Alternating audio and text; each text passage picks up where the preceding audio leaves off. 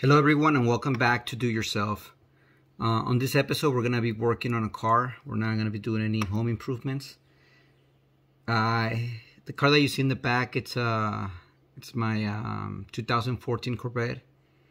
I was gone for almost 2 years and I put it on non-operating status. Now that I got back, I'm trying to start using the car again and get it registered. The problem that I'm having right now is that as soon as I turned the car on, the check engine came on. And I just want to show you a tool that I ordered online so I could check the check engine code. As I said, the car's not registered, so some people can just drive it to the closest auto shop, like any auto shop where they sell car parts, like AutoZone or O'Reilly's. And usually you can have them. They'll let you borrow the scanner and you can plug it in and you can read the code. Since I have a few cars and I like to do it myself, I just I'm not supposed to drive the car right now. I decided to just buy a little tool that was like $20 online, and it connects to your phone. It'll allow you to read the code. So this is the tool that I bought. It's an OBD2 Wi-Fi adapter. It works for Android and iPhone. And this adapter needs an app as well. It's called VEEPEAK. And it's pretty cool. So I'm gonna plug it into the car and then I'm gonna show you how it works. So I plugged in the sensor, and once it's plugged in the car, now you have to turn on the car. You don't have to start the engine, but you do have to make sure usually this is a push button, but if you have a key, it'll be, usually you have one click turns on the lights, second click would turn on the computer on the car, and then you start the car. So you have to have it at least on the second click. For us, it'll be when we have the green light here. That's when we know it's working. So now we have the green light. The car's started. There's the check engine light stayed on. And now we're gonna connect to the reader, ODB reader, and see what the problem is. Okay, so here's this car scanner app. We click on it, and it's gonna ask you to ask later, and we click connect.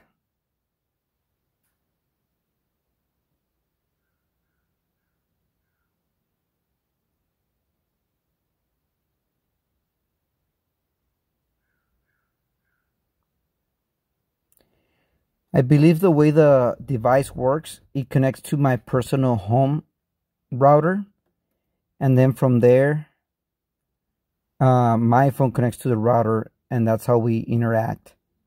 I noticed that usually if I just connect straight to it directly, it works better. So I'm gonna wait for it to populate. Wi-Fi OBD2 connecting. Now I'm connected. And connect, and now it should work.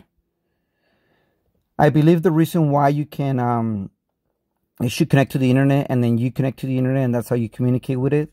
It allows you to, once you find the problem, you can search for it online, and we can always disconnect and do that afterwards. So we're gonna click where it says diagnostic trouble codes, and it tells you all the things that you can run. You can check the transmission, engine control unit,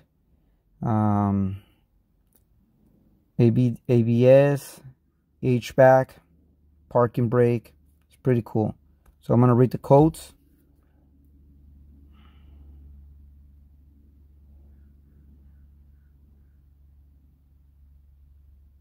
And as you can see, it's Papa 12 Foxtrot Charlie, and then we have Papa 26 Charlie 8. So those are my two main issues why my check engine's on.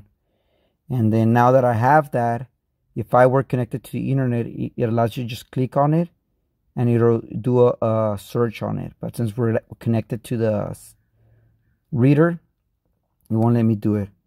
Also, you can go back here and you can clear it if you want to. So we'll clear the problem. And I'm not gonna do that because I'm just gonna try to actually fix it instead of just clearing the problem.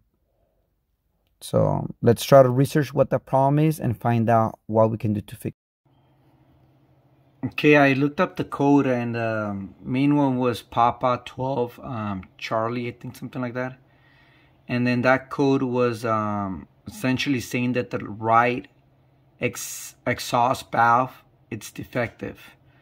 So if you look at the diagram here, there's a valve right here, the actuator, number 12, and then they're before the exhaust. So there's the left one and then the right one. They're $200 each. And then after the exhaust, there's this other valve. Okay, so if you can see right here, this is the valve, and there's usually one before and one after, and they're about $200 each. So I need to replace this valve actuator right here. What it does, it opens the valve and it closes it. Mine, the code says that it's stuck on the open position, and that's why I have to fix it. Here you can see it a little bit better. So here's the valve after, right here.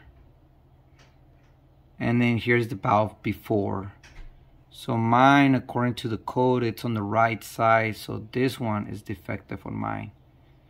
So in order for me to fix this, I'm gonna have to take the whole exhaust out so I can work on it.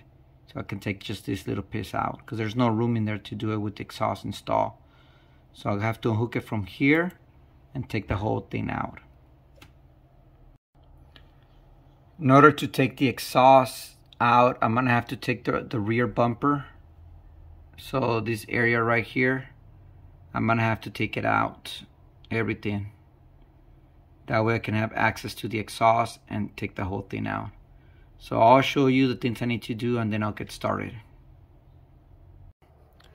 So I'm gonna have to take all this out, this, and then underneath the car, there's a metal plate. You can see it, that's the metal plate right there. So I'm gonna have to take that out, and that's where the union for the exhaust is. And then there's a bunch of brackets that I'm gonna have to disconnect. It looks pretty brand new down here. Now, even though it's a 2014 car, it only has 10,000 miles on it, so it's fairly new. So I'll take all that apart, work my way out, disconnect everything, and let me see if I can show you the exhaust from here. You can see how hard it is to even get to it. Yeah, you can't even see it, but it's somewhere behind this bracket. I'll show you the, yeah, it's behind that bracket, so it's impossible to reach it.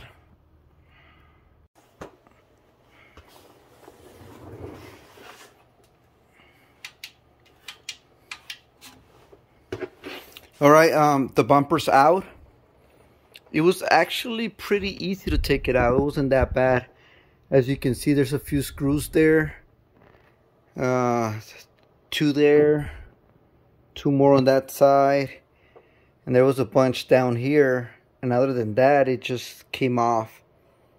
It was pretty easy. Not too bad. I honestly thought it was going to be a lot harder. And as you can see, here's our actuator. There's nothing wrong with this one. This one works perfectly. There's the valve right there, and you can see it. It's open right now at the moment. And then there's this one. It is open as well. And then there's the actuator right here, which there's nothing wrong with this ones. The problem is the one that's on the other side of here, which we can still not even see from here. Somewhere down there. So we gotta take this whole thing out just to get to it, and that's the next step. Okay, it's I already took the exhaust out, and it wasn't that bad at all. If you just want to take one side out, literally it's 2 screws right there. This one that's holding it, the bracket that's holding the exhaust, and then another screw on the other side. So technically 1, 2, 3, 4 screws, and you can take one side out. If you want to do both sides, then you gotta do one more here and one on the other side. There's the bracket that's holding on the exhaust. Since my problem is the actuator, I only needed to take one side, and it got to a point where once I brought it down here, I didn't even have to take the whole thing out. I could have just fixed it from there and replaced the actuator. I didn't do it because I want to show you the how it looks, and it'll probably be easy to record. So here's the exhaust, there's the bracket, there's the actuator that's bad, and then there's the other actuator that actually works. And let's see from this angle if we can see the valve open. You can see it right there, it's open. But that one's working perfectly. It closes, opens. This one's the one that according to the code it says is stuck in the open position. So now I'm gonna take it out. It takes 3 screws, and I was from the research I was doing online. It says it's spring loaded, so when I take it out, I gotta be careful because it's gonna probably try to pop the cover out. And that's it. I'm gonna open it right now and see if the electric part actually doesn't work and that's why it's not opening, or maybe inside there the mechanical parts are stuck and that's why it's not opening. Here's the actuator. I already took it out, and I wanted to make sure that this part was defective before I bought a new one, and I placed it on the car has 4 actuators, so I placed it somewhere else to make sure it wasn't working, and in fact it will stay on. So this thing will stay like that, open, and it wouldn't close, so it would just stay like this. So I had to replace it. I went to I called the dealership and I looked up online, and it was actually cheaper to buy it online, but I was gonna have to wait almost 2 weeks to get it delivered, and then plus the shipping. And the dealership had it for almost $100 more expensive, but I didn't want to wait, so I just bought it. So this is the new one, and now we're gonna put everything back together. So we're gonna install it back back in the exhaust.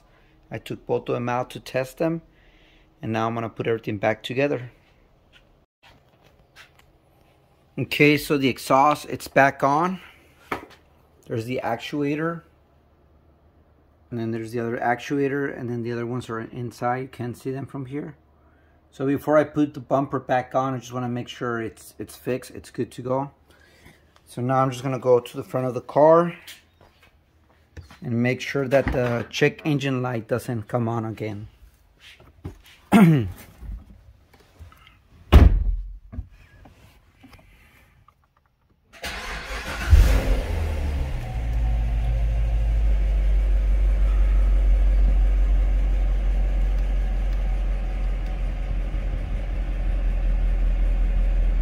So check engine light didn't come on. It's in touring. I'm gonna switch it to sport where it opens the valves.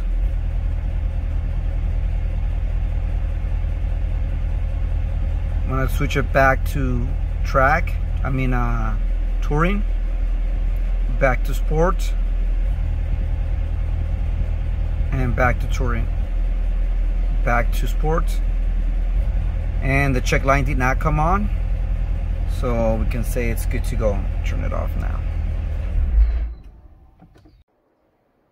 Okay, we're all done. The whole project itself took approximately, I want to say maybe 3 hours. The most consuming thing for me was when I was trying to take the exhaust out, which I didn't really even have to take the whole thing out. my car was not high enough where I could bend over the exhaust and take it out. I was getting stuck. If I had like a platform, it would have been a lot easier to take it out. So that was one of the things that was time consuming. So if you're ever replacing your exhaust, the whole thing, the higher the better. It'll make it easier on when you take it out. It's still doable. Also, if you take the bolts in between the two exhausts, it'll make it a lot easier too. The metal plate that covers the exhaust, I did not have to take that one out. The splitters passed the metal plate, so I didn't even have to take it out, which made it a lot easier. The car's back on, everything's good. I tested it, I took it for a test drive. Check engine did not come on. Unfortunately, I want to take it to get the smog test, and it's already closed, so I'm going to have to wait until Monday to do it. Well, thank you for watching, and have a great day.